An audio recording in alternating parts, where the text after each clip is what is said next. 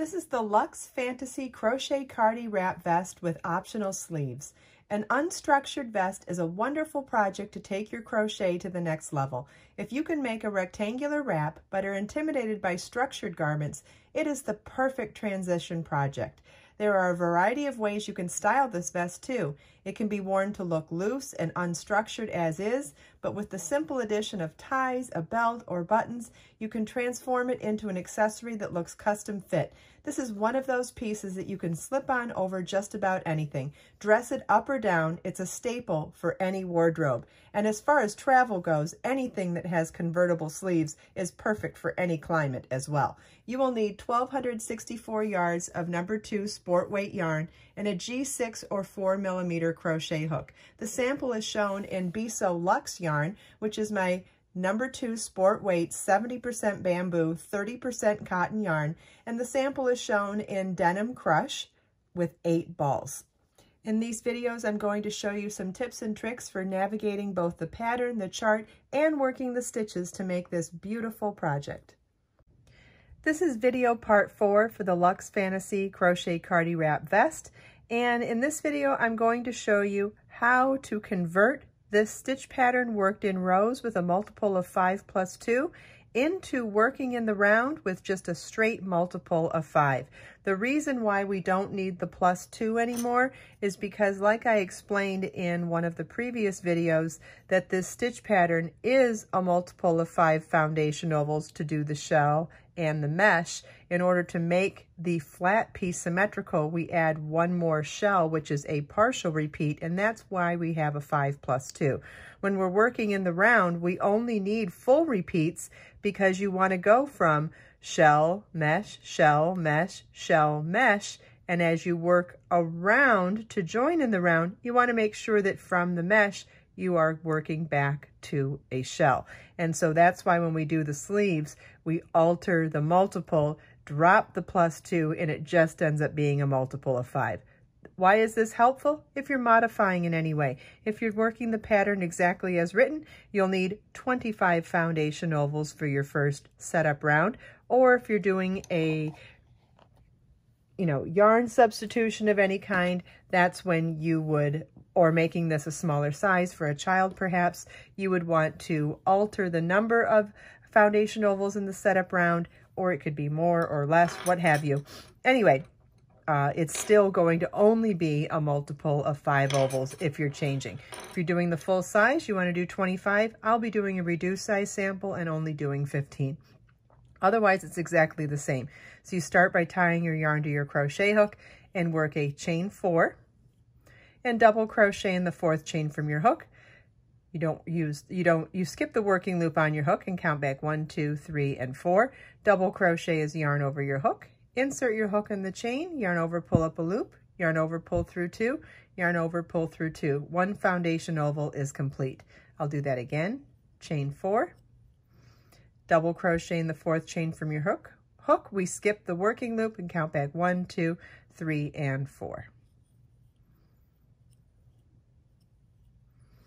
And you want to repeat this until you have 25 foundation ovals and slip stitch to join in the first chain at the beginning of the round to join.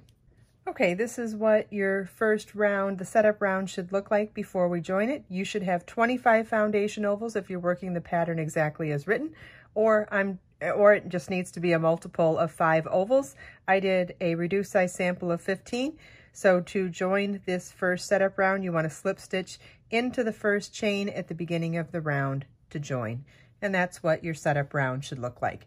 Round 1 starts with slip stitching into the first foundation oval, chain 3, which counts as a double crochet, 2 more double crochets in that same oval,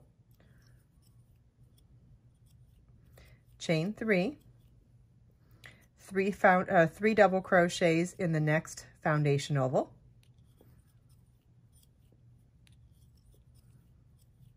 chain 4, double crochet in the next oval, chain 2, double crochet in the next oval, chain 2, double crochet in the next oval, chain 4, 3 double crochets in the next oval,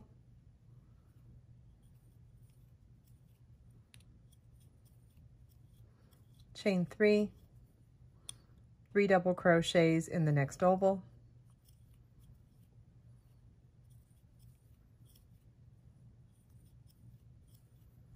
chain 4, double crochet in the next oval, chain 2, double crochet in the next oval, chain 2, double crochet in the next oval, chain 4, and you want to repeat from this first set of 3 double crochets through this chain 4. You want to repeat that all the way around. At the end of the last repeat, at the end of the last chain 4, you want to slip stitch to the top of the chain 3 at the beginning of the round to join. And this is what your work should look like at the end of round 1 of the sleeves. Round 2 begins with slip stitching across these double crochets and into the first chain 3 space. Then chain 4, which counts as a double crochet, chain 1, double crochet in the same chain 3 space, chain 1, double crochet in the same space, and you want to do that 3 more times. You want to have a total of 6 double crochets separated by 5 chain 1 spaces. 1, 2, yep, that's it. Then chain 2. Skip the next 3 double crochets and work 1 double crochet in the next singular double crochet, chain 2, double crochet in the next double crochet, chain 2, double crochet in the next double crochet, chain 2, skip the next chain 4, skip the next 3 doubles, and in the next chain 3 space work double crochet, chain 1 5 times.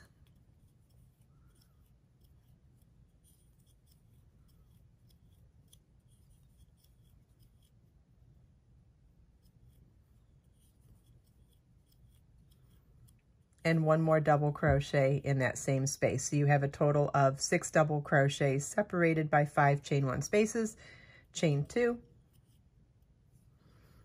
double crochet in the next singular double crochet, chain 2, double crochet in the next singular double crochet, chain 2, double crochet in the next singular double crochet, chain 2, and you want to repeat from this shell through this chain 2 all the way around. At the end of the last repeat and the last chain 2, you want to slip stitch to the top of the chain 3 at the beginning of the round to join. And this is what your work should look like at the end of round 2.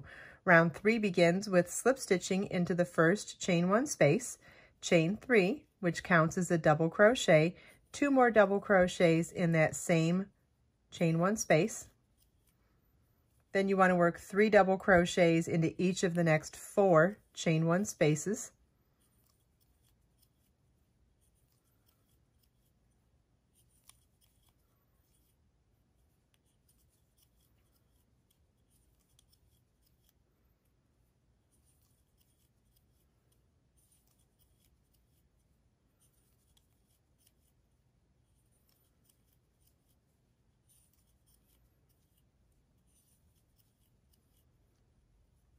Skip the next double crochet, work 1 double crochet in the next singular double crochet, chain 2, double crochet in the next double crochet, chain 2, double crochet in the next double crochet,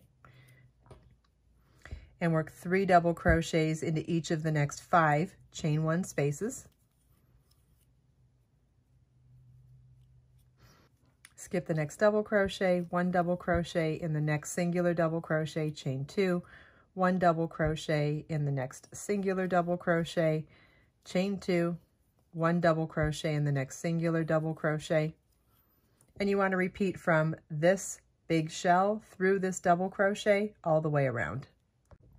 At the end of the last repeat and the last double crochet, you want to slip stitch to the top of the chain 3 at the beginning of the round to join. And this is what your work should look like at the end of round 3. Round 4 begins with slip stitching across each of the next 5 double crochets. Remember, you can't slip stitch into the stitch you already slip stitch into. So that chain 3, we joined the round there. So we want to get past these first 6 stitches. We already did that by joining the round. So we'll slip stitch into each of the next 2, then each of the next 3 for a total of 5. And then you want to slip stitch into the space before the next set of 3 double crochets, and then it's chain 3 that counts as a double crochet, 2 more double crochets in that space before the next double crochet, chain 3, skip the next 3 double crochets and work 3 double crochets in the space before the next double crochet, chain 4, skip the next 6 double crochets and work 1 double crochet in the next singular double crochet, chain 2, double crochet in the next double crochet, chain 2, double crochet in the next double crochet, chain 4,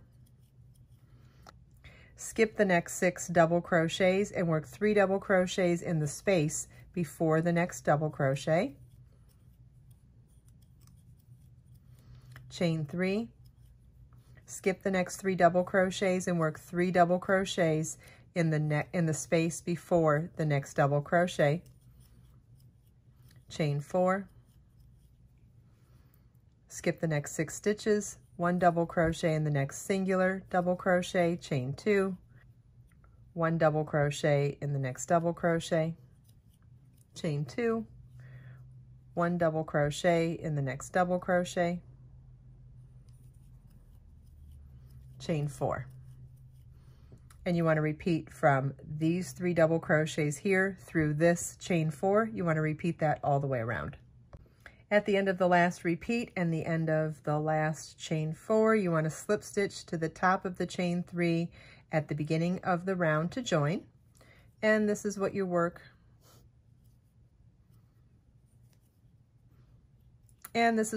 should look like at the end of round 4.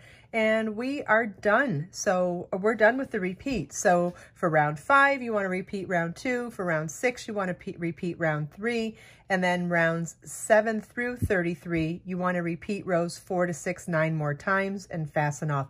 All of this is written out in the pattern. The link is available in the video description. In the next video, I'm going to show you how you can add these sleeves temporarily to your wrap so that you can wear it sleeveless and with sleeves whenever you want.